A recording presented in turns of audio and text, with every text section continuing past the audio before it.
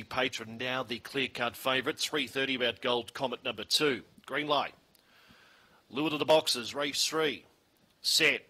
Racing off the inside, Roxy Patron began quickly. Johnny D's began well out of the boxes, going quickly. Starlight Trent, and there she's fired up, weaving a passage.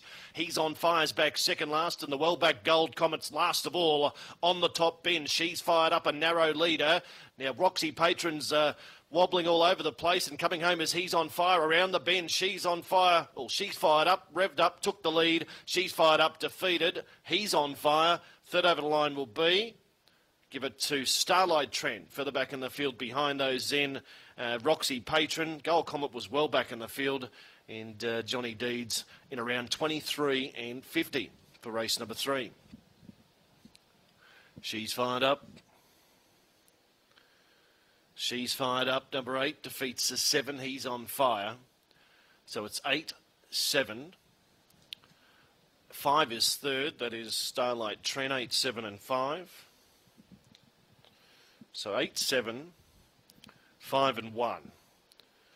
8, 7, 5 and 1. 23.48. And the winner scored by 3 3/4 lengths, 2 1/4 between second and third. She's Fired Up was able to